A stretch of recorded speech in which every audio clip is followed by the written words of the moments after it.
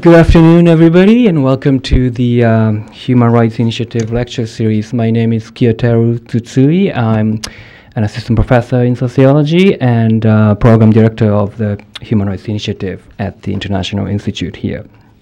Human Rights Initiative is a forum for discussion about human rights related issues in the contemporary world, and we invite several renowned scholars and practitioners per year to promote intellectual debates around human rights and deeper understanding of human rights issues that we face today.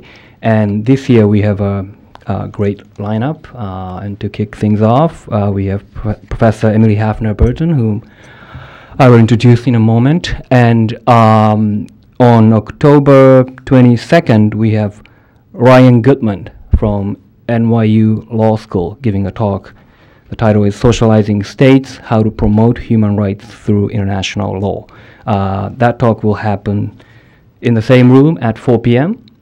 And on November 4th, we have Elsa Stamatopoulos, who was instrumental in establishing indigenous rights as a big component of the UN human rights system. She worked at the UN for a while, and now she's at Columbia University, and she's going to give a talk entitled The Indigenous Emergency. Okay, we have a couple of speakers we're working on in the winter, but that's it's a little premature to talk about them. But please take note of those two talks, again, October 22nd at 4 p.m. and November 4th at 4 p.m. Right? And today it is my great pleasure to introduce Professor Emilie Hafner-Burton, old friend of mine going back to graduate school. And she has been one of the most productive and influential scholars in international relations in general, and more specifically international human rights, research around international human rights. She has, if you look at her CV, she has an amazing record of publications, 4 or 5 peer-reviewed articles per year, and 2 books, 4 years in between, or something like that. She has a PhD in political science from University of Wisconsin, and she has done postdoc and done teaching at Oxford University, Stanford University, Princeton University, and now she is professor of at the School of International Relations and Pacific Studies, and director of the Laboratory on International Law and Regulation at the University of California, San Diego. And her research has been broadly around how international efforts to address issues with global relevance and concern, how those efforts may or may not help in solving the kinds of social problems we face in the world, including human rights violations, trade disputes, gender inequality, warfare, terrorism, election violence, and so on. And her research is especially unique in, or maybe not unique, but it's especially strong in her use of systematic data, looking at a large number of countries in the world, using quantified data and complementing that with qualitative accounts.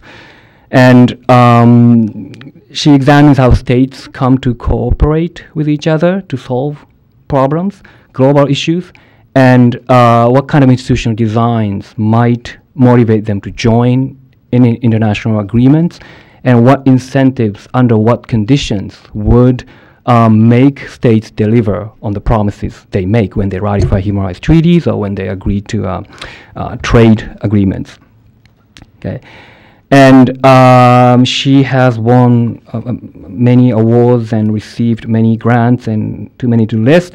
But her excellence is evidenced especially in her winning of the Karl Deutsch Award, which is presented annually to a scholar under the age of 40 who is judged to have made the most significant contribution to the study of international relations and peace research. She just won that award last year. Okay, and again, she has many article publications, and her first book, Forced to Be Good, came out of Cornell University Press in 2009, which looks at how trade agreements may or may not help improve human rights practices. And today she's here to talk about her new book, Making Human Rights a Reality, which just came out this year from Princeton University Press. So without any further ado, please join me in welcoming Professor Emilie Hafner-Burton.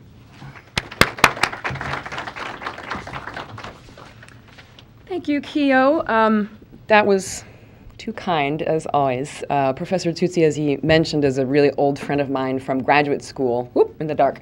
And there's not going to be too many slides, so if you prefer to be in the light, let me know. It's up to you. And a lot of the work that he and I have done together has been extremely influential in my career and in shaping my thinking in general, and plays a very large role in this book and in some of the themes that I want to talk with you today. So thank you to the Institute for the invitation to be here, and thank you for joining me for this discussion.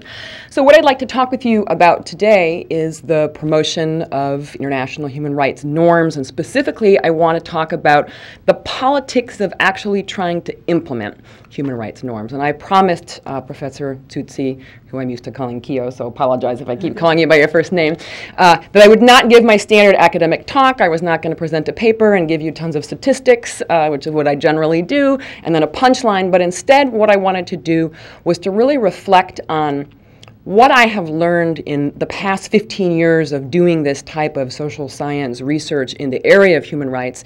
And as I've reflected that in this book, which was really written for a much more general audience, no statistics, lots of data and information, but it's all in the footnotes. So I would give you a much less academic and a much more sort of, let's have a discussion about a really important set of policies and what I think I've learned about them and what implications there might really be for the real world, for the political situation and for policy. So that's what I would like to do today. And I want to start by making a really, really simple point, but we're going to come back to it because it's really important, which is, what are human rights? Right? They are moral assurances. They are for all of us in this room. They are for all of us in this world, and that is regardless of our sex, our nationality, our religious upbringing and faith, our linguistic orientation, et cetera, right? They are universal, and they are indivisible, and that means that we are not supposed to pick and choose among these different rights. Over the past 60 years, what we've done is to create a very elaborate system of international laws and norms and doctrines and procedures and institutions based on these principles, to create these principles, to codify and develop these principles. And so membership is growing in a very wide array of different types of institutions that are designed to promote precisely these principles. And this is incredibly powerful, right? This legal approach articulates a vision of the world that has fundamentally changed the way we think about human rights, the way we think about what is acceptable, and the way we engage with foreign policy.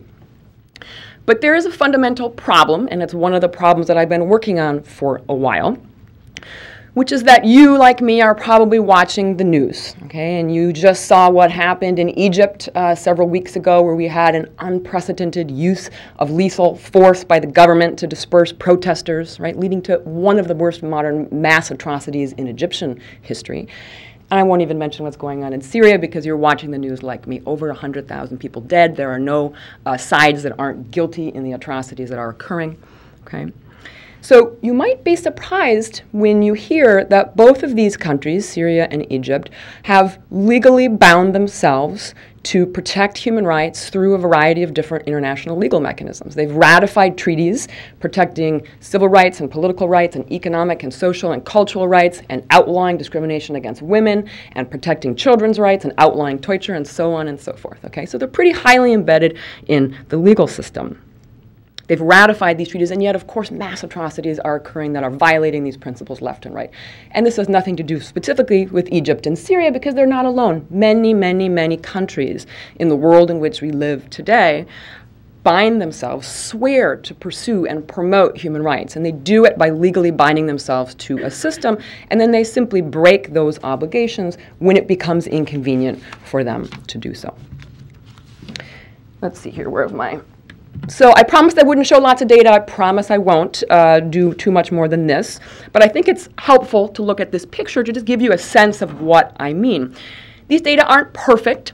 But we have organizations that have been collecting records that give us information about different types of human rights abuses, and this shows you political prisoners, disappearances, killings, torture, okay, around the world all the way back since the 1970s. And these little dotted lines here simply show you the number of countries in any given year that have ratified really one of the strongest and best treaties that we have on human rights, the International Covenant on Civil and Political Rights, a central part of the International Bill of Human Rights. And what the striped boxes show you are the number of countries every year that these very credible sources have told us these are the states that, despite participating in this regime and ratifying this treaty, along with others, are still nonetheless guilty of violating these rights, right? So that picture, to me, is very disturbing. And it's what I want to grapple with today with you, which is given the fact that the reality is we live in a world full of a lot of laws and a lot of advocates and a lot of norms and a lot of, on paper, commitment to these legal principles. We see nonetheless so much in the way of violations. What can we do? What can we do, if anything, to try harder to close this gap between the promises that states and leaders are making on paper and between the actual behavior that they then articulate and operate under? What can we do? I'm a political scientist, but I really firmly have come to the belief that there's not a single discipline that can answer this question. This is an interdisciplinary problem, and we need to be thinking about it in that way. We need to be talking with practitioners. We need to be looking to criminology and sociology and economics and law and anthropology and psychology, et cetera, to really try and get a handle on what's happening here. So that's really what my goal has been in writing this book, is to do a very broad survey to see if we can learn something from other fields and disciplines that might help us say something about how do we close this gap? Can we do anything to get closer? I have a lot of arguments, but I don't want to complicate it too much. I want to really make sort of three central points to you today, and I want to tell you what they are briefly, and then we'll walk you through in more detail before we get into our discussion. The first is that all of the statistical evidence that we have been accumulating in the last decade or so as we've really developed these data and these techniques suggests that the international human rights legal system corresponds best with actual protections for human rights and improvements for protection in human rights in very special circumstances, okay? I mean, there are conditions generally in the settings where the worst types of human rights abuses are not taking place and are not likely to take place to begin with, right? Despite that evidence, and we'll talk a little bit about that momentarily, policy efforts, by and large, have focused on creating more of these institutions, bigger laws and webs of nets and legal procedures and doctrines. So we're growing the system despite the fact that we have some evidence that the system itself is quite limited in its capacity for broad, sweeping influence, okay? And I think we need to ask ourselves whether this is a good policy or whether we need to rethink that strategy. The second point I'd like to make today is that I think we need to focus in our discussions more than we have been up until now on the actors that have the most influence in this process.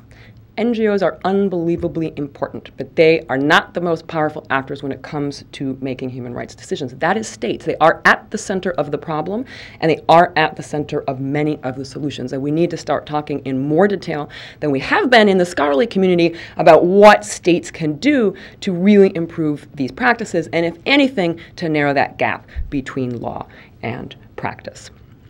These are the government engines of human rights, and I do believe they can do more. But the third point I want to make is that we need to talk about what that strategy would look like, because I think it probably needs to look pretty different than the status quo, right? I'm going to make a couple of different arguments about what that might look like, but one is that states need to change strategy in their efforts to promote human rights, to localize their foreign policy. In other words, to try and actually translate what they're doing into a local context that doesn't make it seem like the West is imposing its interests on the West, because that is causing huge problems for the effectiveness of foreign policy and the ability to promote human rights, and oftentimes what we see is a backfire, and that's not helpful. The other thing I wanted to talk with you about is a change in how we deal with the fact that resources to promote human rights on all levels are scarce. We don't have enough of them to utilize them in all situations all of the time, and that forces us into a very uncomfortable position of having to figure out how to make choices about where to utilize the resources. And I want to talk about one possible way to think about doing that, which looks different, I think, than the current approach. So I'm going to date myself now, and I could no longer win that award because I did turn 40 this year, so there you go. But I used to work in the United Nations. I had the honor of working there way back in the day when Kofi Annan was the Secretary General. He was really quite an amazing man, and he said once that we would not enjoy security without development, we would not have development without security, and that we would have neither of these things without the protection for human rights. And he's absolutely right. So the issue is, how do we address that aspiration in a pragmatic way that deals with the facts on the ground, or what we think we know about the facts on the ground? And I'm happy to talk to you about where we think we know and where we don't, about what really works in the promotion process. So that's what I'd like to talk with you about today. So for me, really, the ultimate goal in writing this book was to try and understand how international law and power through the vehicle of the state can work better in tandem to protect human rights. Answering that question requires first that we briefly have a discussion about what we think is causing the problem in the first place. So I teach at a policy school. One of the first things I always tell my students, if you want to do policy evaluation, you had better have a causal model of the behavior that you're trying to change. Don't start with the advocacy institutions. Start with the incentive structures of the actors and their preferences, and try and figure out what's motivating them to do what they do. And then we can start talking about how you design policies to change that incentive structure. So I want to start there very briefly.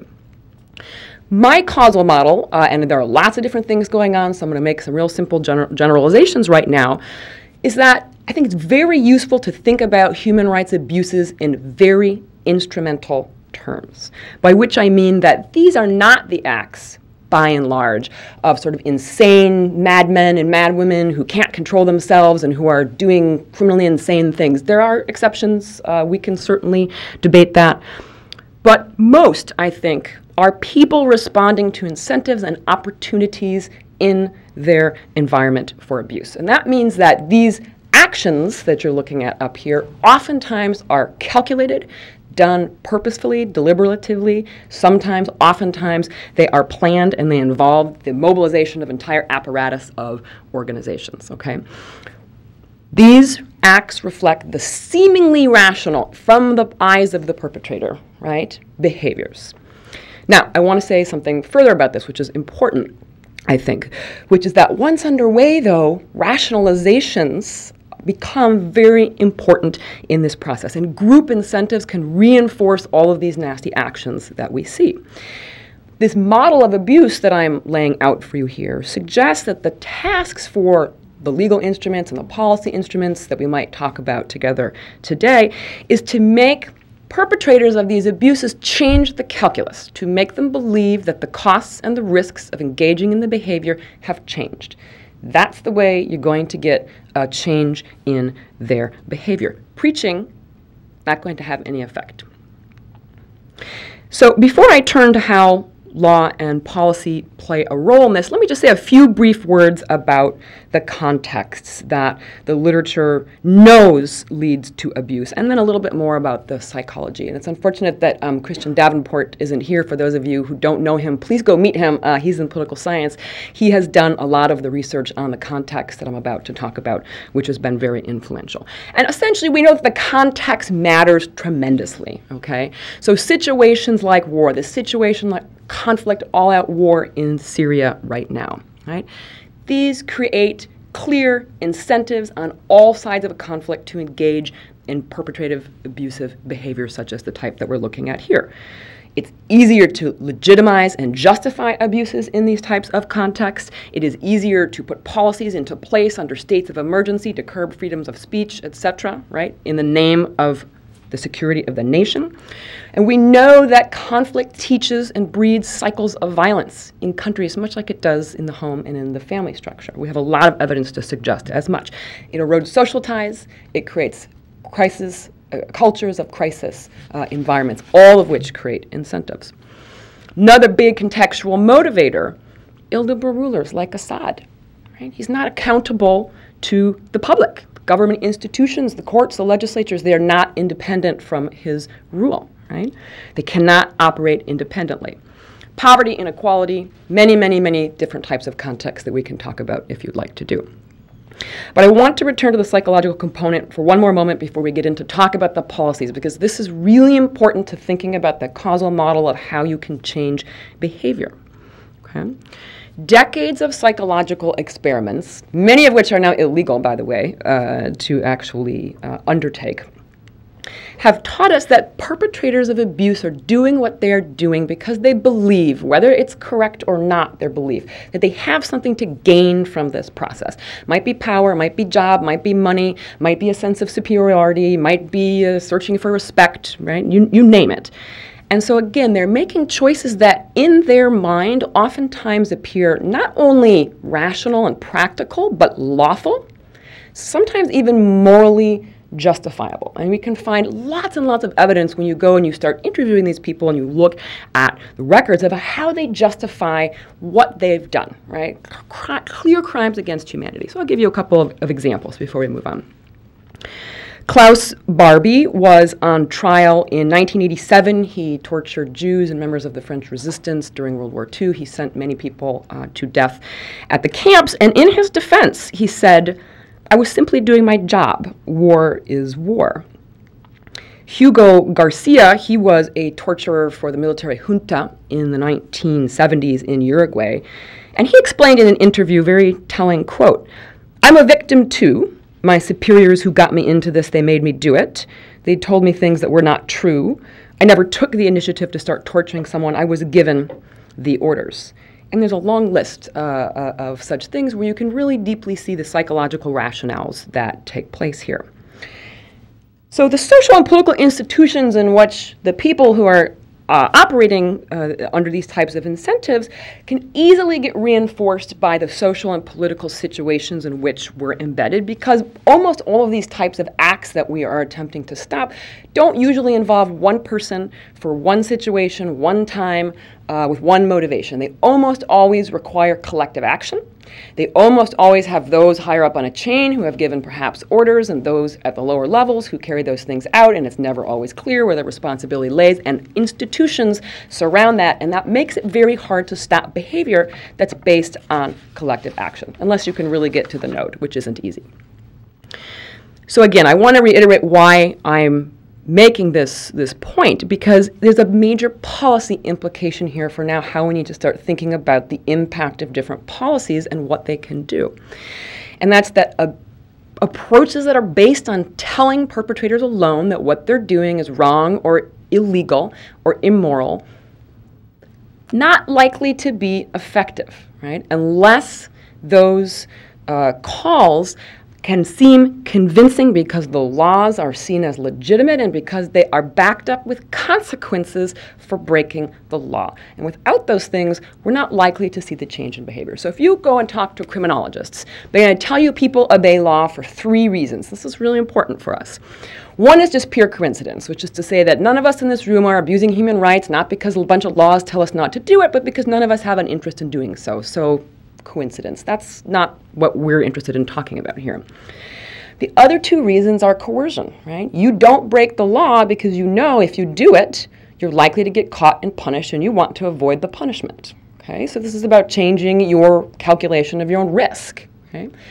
Criminologists will tell you that's what the whole criminal justice system in some sense is designed to do, but only a very, very small part of law abiding comes from the coercive process, because it's way too expensive to motivate the state apparatus to be coercive in all cases.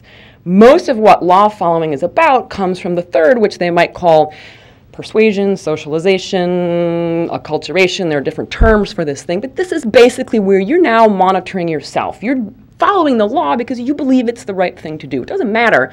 You're not worried about the consequences of getting caught, right? You're doing it because you think that's the correct thing to do, and the legal norm is legitimate in your eyes. So how do we get this stuff, right? If we have these two things, the coercive approach and the persuasive approach, and this is what's going to change behavior, how do we actualize that into actual policy tools, okay? And one of the main ways that we've been working to do that for 50, 60 more years now has been through the creation of the system of international legal institutions to promote and protect human rights. So I want to take some time now to talk a little bit about that system and what we are learning about it. I'm convinced that there's not a single person in this room who doesn't know something about that system already. So I'm not going to give you any great details about it, but I'm happy to talk about it more if you'd like to when we get into Q&A. I'm simply going to say that the system was obviously designed to do both of these things. So there are elements that are designed to be coercive, in other words, shaming, prosecution, right? That's all about bringing people to justice and deterring others by changing their calculations of risk, and also to be persuasive, right? By convincing you that there are legitimate concepts and obligations out there that you need to believe in and promote as values within yourself and within your society. And this has been tremendously, tremendously successful in getting participation, because there is not a single region in this world, not a single culture that doesn't in some way subscribe and participate in this system. Iran, North Korea, Syria, Egypt, they're all members of, not everyone belongs to every component, but they participate. Right? And many states participate in even more deep ways. So I was always interested to see who's sitting on the Human Rights Council, which is one of the main bodies inside the United Nations responsible for the promotion and protection of human rights around the globe. And it's always quite interesting. So current members sitting on that body: Angola, Kazakhstan, Indonesia, Sierra Leone, Uganda. Right? It's hard not to laugh when you hear that. I mean, that's oftentimes my reaction. I think we could debate and talk about, is that a good thing or a bad thing? Do you want that participation or not? The point is that participation is widespread, and you have this going on. So the system is big. It's very dense. It exists at the UN level. There's a European version. There's an American version. There's an African version, a little more complicated. We could talk about that. But of course, the idea is it's going to do precisely these two things at the same time: the coercive element, that's what all these prosecutions are for, and the persuasive element. So I want to talk a little bit now about the research that we've developed in the past 10, now 15 years, and what that's telling us about how the system actually works. And there's a lot of messages here, and I want to just make two very simple points. The first is that it's allowed us to see with great clarity that decision-making inside this system exhibits a variety of biases that reflect the values and the positions of the key decision-makers in the institution, along with the political orientation of the states that appoint those people. So I'll give you a couple of examples of what I mean. We know, for example, that the UN has a clear systematic track record of favoritism. If your country has put peacekeeping troops into a UN mission, we are vastly less likely to shame you through the UN for your human rights violations than if you have the exact same or worse violations, right, but didn't. So quid pro quo, maybe. We don't know what the explanation is, but we can tell you there's a clear systematic empirical pattern there that shows a bias. That is also the case, by the way, for powerful countries, which tend to be systematically undershamed for, I think, in this system. The findings of favoritism, by the way, are not just about the United Nations. We can find different evidence of it in all of the different parts of the system. And I'll give you one example from the European Court of Human Rights, which is really oftentimes considered the crown jewel or the pinnacle, the most important court. It's certainly one of the most important institutions in this system. Judicial appointments here are shaped by political considerations that we can show have had an influence on the way the court actually operates. So specifically, what do I mean? Judges on this court, their judicial philosophy is systematically linked to the political ideology of the state that appointed them.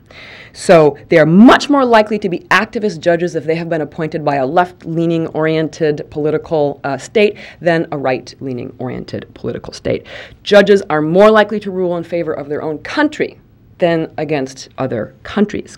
Judges close to retirement tend to favor their country more often than do others. So do judges with diplomatic backgrounds, and on and on and on and on. So we can talk about the consequences of these biases, but we can clearly document in a whole variety of ways that there are some systematic biases, and that just simply means the system isn't neutral. It's a good thing that we can learn something about that.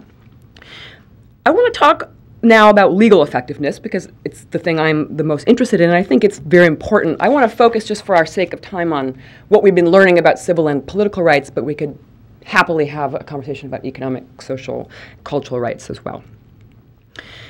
Statistical research here is very, very clear, and you won't be surprised to learn that democratic countries that participate in this system are generally pretty good at following through with the commitments that they're making. There are absolutely some exceptions, but we ought not to be surprised because many of these countries are, in fact, the world's leading human rights promoters, driving the creation of much of the system.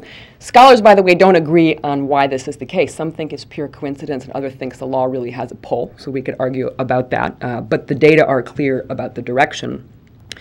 They also show that there is a tendency for these laws to correspond pretty well with improvements in human rights in certain countries that have gone through a recent democratization process, countries like Chile, for example. We can show that those countries are much more likely, if they participate in these legal regimes, to do things like promote education for girls and religious freedom and other basic civil liberties. So that's all good, and we can talk about how that works or how we think that works in the Q&A if you'd like. The more concerning part for me is that the statistics are also very clear and very repetitive in showing that these laws really do not relate well to protections for human rights in the vast majority of the world, and certainly not in the places where vulnerable populations are most likely to be harmed. And this is deeply concerning for us. And again, almost every single country in the world has participated in this system in some way or another, and so we need to be asking ourselves, why are they participating in this system, and what ability does the system have to coerce or persuade in those locations when governments are not participating because they sincerely are committed to the establishment and implementation of a norm. So I want to show you simply one more data figure, which I hope you can see. This one just shows you a very simple set of patterns, the exact same set of rights we were just looking at in the exact same treaty, and what it shows you is just change over time. So if you're a country and you ratified this treaty and we've observed your human rights behavior over 35 years, do you ever get better? Can we find any evidence that you ever change your behavior? And this dotted line says no. This is the dotted line that says there's never been a change in behavior. Not 1, 5, 13, 23, 28 years after participating in this treaty. So we're having a very hard time finding evidence in a lot of places, but we're seeing behavioral change. Now there's something much, much worse and much more puzzling. And Professor Tutsi and I have been struggling with this one for over a decade now, which is that there is a fair amount of evidence, and it wasn't just us, it's now been replicated by many other studies after us, that participation in some of these treaties actually corresponds with the probability that you're going to get worse. Not just that you don't get better, but that you get worse, okay? That's true, for example, with the Convention Against Torture. You happen to be looking here at the Covenant on Civil and Political Rights. But that's true. If you are a country who ratifies the Convention on Torture, you are more likely to torture after you have ratified that treaty than if you are an equal country but you did not ratify. And the thing is so frustrating is we don't know why. We don't know why this is the case. Maybe these treaties are allowing leaders to do worse things after they ratify because they provide some cover. Maybe it's just that these governments are kind of already going downhill and they ratify for whatever reason right at the time that they're going downhill. Maybe these treaties mobilize domestic advocates who then go protest the government for rights and they get squashed by the government. There are all kinds of explanations. We don't know why. So that's a frustration. But whatever the explanation, the data are really beginning to paint a worrisome picture about the correlation between the massive growth of this very impressive system in many ways and the actual behavioral changes on the ground. So I think we might be wondering, you might be wondering at this point, well, maybe courts are different, right? We're talking about sort of weakly enforced treaties, and I can tell you a little bit about how that process works. Might courts be any different? And the answer is yes. Courts are different in a variety of different ways, but they're not dramatically different. And I think for the sake of time, I'm going to skip the little bit here on courts, so we can come back to talking about that in a moment if you'd like to do so. But I think we could have a useful discussion about what role for the ICC and what role for some of these regional courts if you'd like to do that. So the question becomes, what can we reasonably conclude then about this system? And what the research shows us is clearly that the establishment of domestic stable political institutions, they need not be democratic, by the way, but they need be stable. That's absolutely clear. And economic development matter much, much more for the underlying protection of human rights than does the legal system. That doesn't mean the legal system isn't important. It is extremely important. But while we have some pretty high aspirations for what this system is supposed to do, right, it's very clear that its influence is at best highly uneven around the world, that it is not deeply embedded in the environments where it's probably most needed, that its coercive capacity and deterrent capacity, therefore, is low, generally, and that the non-compliance record is very, very high.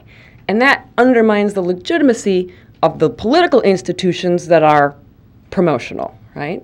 And that is a fundamental problem for how we change behavior. It's very hard to be persuaded about the legitimacy of institutions that put dictators into positions of authority. So we really need to ask ourselves, we've got this institution in place. What can we do to make this institution more effective? So let's start with the question of reform. And there are two different paths that are already in motion. And one of those is to undertake a whole variety of procedural reforms. I know that's a boring topic, so I won't bore you with the details. But lots of procedural reforms have long been in place and are still in place to try and improve this system in the margins. And the other is to try and grow the system, to just add on more layers of it and grow the web and make it more effective by making it bigger.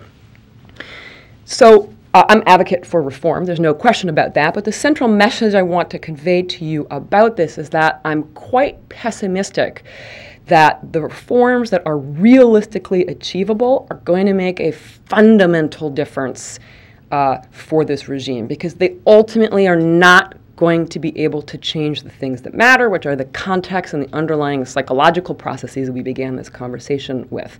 They're going to tinker at the margins. That's important, and we should tinker at the margins, but I'm quite pessimistic that that's going to be the save-all for the system. And I'll give you sort of three quick reasons, and then I want to shift to talking about foreign policy. First is that reform requires a lot of money and a lot of resources, and I don't think there's a single informed observer that believes that a big infusion of resources is going to get put into that system. Human rights is not a budgetary priority for the United Nations. It never has been. It is very unlikely to become so. The organization, the inter-American system is basically starved out. The European system has over 100,000 cases backlog on its docket. It's probably the best funded system and still can't quite get there. So that's the first reason, is we don't have the resources to really undertake the reforms that are probably needed here. That's not really the big problem, though. That's a big problem, but it's not the only big problem. Even the advocates working inside the system, and this was a quite interesting one to learn, do not agree on reform. So what you end up having are human rights advocates who ought to be on the same page, bickering with each other over the details of what these reforms should look like. There's no unified coalition. Canada and Australia and the United States can't agree. And so this makes it very difficult to push a unified reform agenda, because there is no such thing as a unified reform agenda, even among the committed human rights advocates working inside these systems. That is a real complex problem to solve. The big problem, of course, is that we have to be realistic about why many countries are joining this system. And it's not because they intend to promote or protect human rights. They have no desire to make this system more effective. You have many countries utilizing this system that have absolutely no desire whatsoever of capitulating to any sort of coercive human rights mechanism that might come through this system. And they have veto power, by the way, because they have to ratify agreements, and many of them sit on the process, right? At the end of the line here is state sovereignty. We're not going to get states to do things they don't want to do, and it doesn't matter how we design institutions. At the end of the day, states will pull out when it becomes inconvenient for them to do so. Okay, so we can talk more about reform and how we can make this system stronger. I think that's important. But I want to turn now to talk about foreign policy for a couple of minutes. Because here I wonder if we can't do more. If we haven't already achieved all the great successes of the legal system and it's basically done what it's supposed to do. It's done its successful job, and now it's at the water's edge, and we need to be looking at the other actors who can do more, and those are states. So there are already a lot of states running around out there in their own self-interest, for whatever reason, for better or worse, attempting to promote human rights, oftentimes screwing it up, but they're out there and they're doing it. And the power of these states has enormous potential to change this calculus that we're talking about, right? Because states have all these tools that the legal system and many non-governmental organizations don't have. They've got aid and trade. They can help manipulate foreign direct investment. They've got military intervention. They have diplomacy. They have all manner of carrots and sticks and tools and methods that are really not available to the other parts of this system. And they're already out there using these things, and they think it's in their interests, okay? Now, of course, the problem is that state power is very, very dangerous, and it creates many concerns because states are not always acting in the best interest of the victims that they are helping to promote. And they're oftentimes using policies that don't work, and worse, that backfire precisely in the promotion of human rights in the name of promoting human rights, right? This is a big problem, and this seems like a problem that we should be talking about more and trying to figure out what can we do to change this situation. So I think one of the fundamental reasons that's become clear that when human rights norms are not getting traction, part of the problem is oftentimes that the norms themselves basically don't fit with the local context, right? They seem out of place. They're not seen as legitimate. They're not seen as universal. And they're seen as peddled by institutions, whether that be a foreign government or an international organization, that do not have legitimacy in the eyes of local stakeholders. And it is very hard to promote a foreign policy, to promote human rights, when the very people you're trying to help believe that's an imposition on them and are not actually on board with the task. This is a big problem for foreign policy, and the remedy here is not that we get states to stop meddling in human rights, because they're going to do it regardless. So the remedy here, and that would be devastating for human rights, by the way, if we had less state power. We need more, not less. So the question is, what can we do? And so I have a couple of suggestions that I want to throw out for us to talk about, and maybe you'll have others. So I wonder if it is possible, given that part of the problem in the translation of these norms is that people on the ground locally don't know about the norms or reject the concept of many of these norms, is there a way to localize foreign policy by which we better vet and translate our promotion efforts locally on the ground? That's not really the way the U.S. government operates its foreign policy in the current policy space, but it's entirely possible that we would have a much better chance of promoting human rights if we did a much better job of vetting that process and those policies and those norms locally in the political spaces in which we're trying to engage. And we can do that through non-governmental organizations, through national human rights institutions, through religious leaders, through the relevant local stakeholders on the ground in the area to which we're trying to affect. And stakeholders can help in a variety of ways, right? They can help legitimize a policy, right, in ways that legal institutions themselves or state governments themselves oftentimes are not doing very well, right? They can explain these things favorably in a local context. They can act as a bellwether on the appropriateness of these approaches and can help find allies on the ground, right? It is impossible to internalize legal norms unless you have local human rights advocates on the ground who pick up and are stakeholders in this process. And that is a lot of the problem of why we see the gap. They can also, by the way, play a very important role in the implementation process of some of these policies. We could talk more about that. Now, there's a big caveat to what I've just suggested to you, which is, okay, I'm talking about maybe a different way of thinking about how we utilize and operate our foreign policy that suggests we pay more attention to what people on the ground actually think. But that too can be quite dangerous, because having foreign institutions and governments seem like they're in collusion with local actors and stakeholders on the ground, the risk is that you actually undermine the credibility of that stakeholder in their own community, right? Because it's seen as collusion between foreign interests and local interests. And we have a lot of evidence from anthropology that this is a real problem.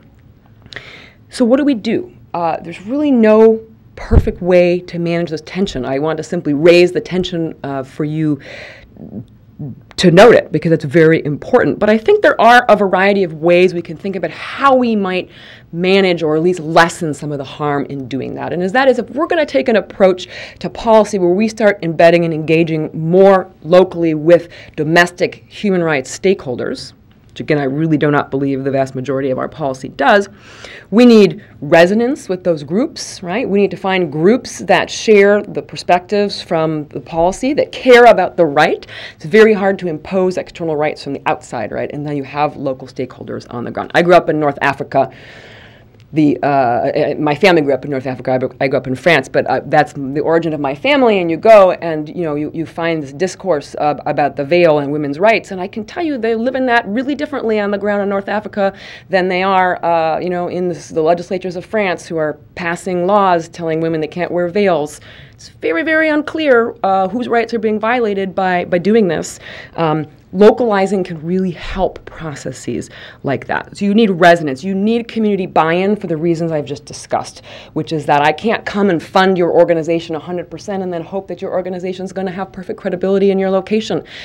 Advocacy organizations always need local buy-in, and that means from the communities in which they operate. That's how you get people invested in the process and caring that it might work. And you need accountability by these organizations for this to work.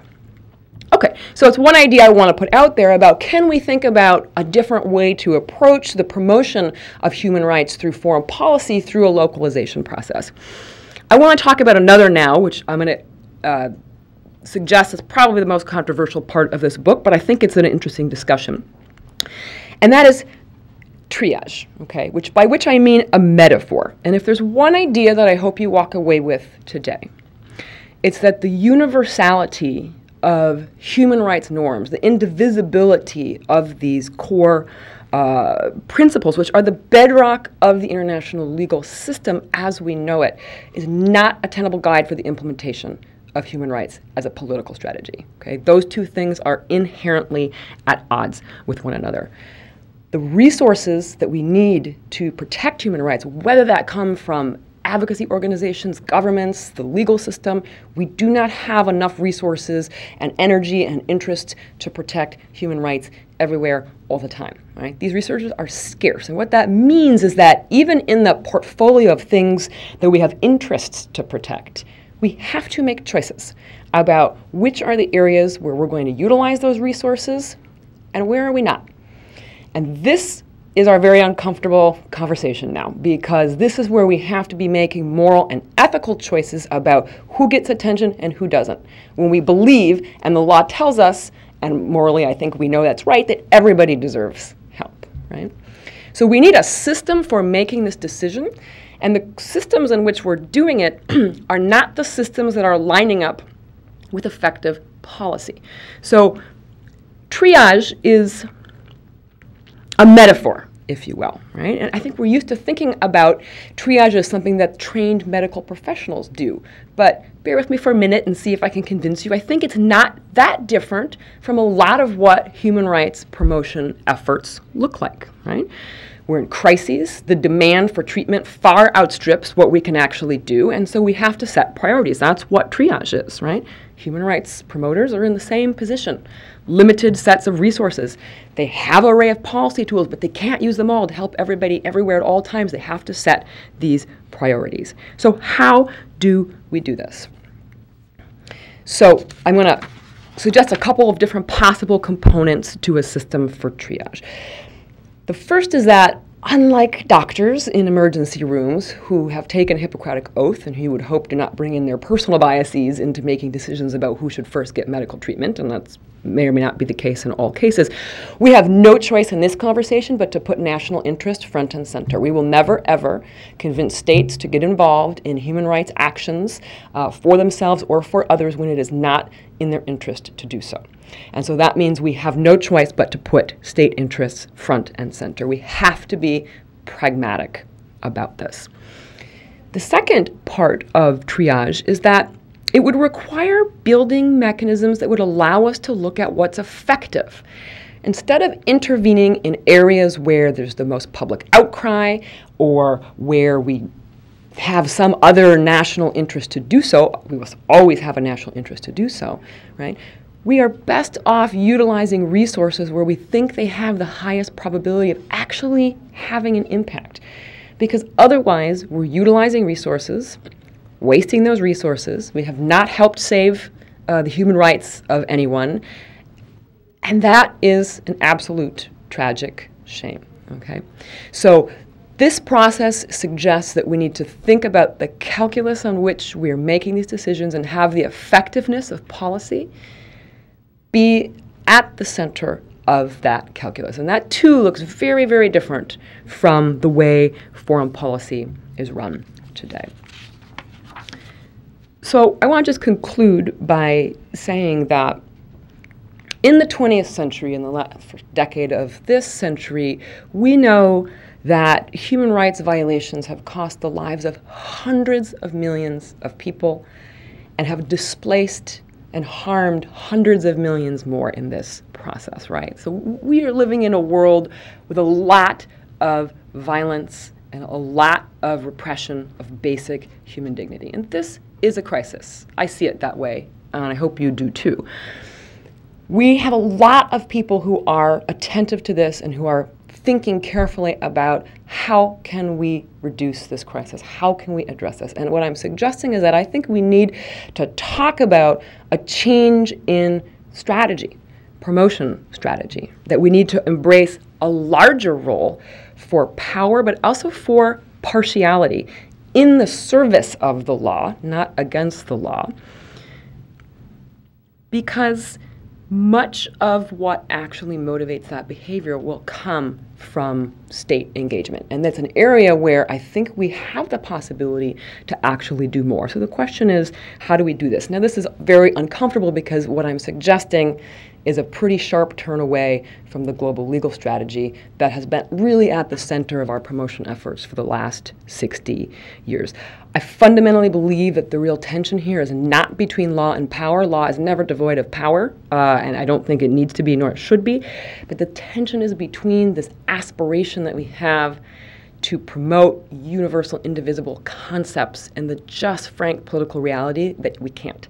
We have to be partial and we have to create hierarchies, and that is very uncomfortable to do. But the sooner we can sit down and talk about that in an open space and come up with strategies, I think the better. So I'm going to leave my remarks there. Thank you for your attention, and I really look forward to your comments and thoughts and questions and our discussion.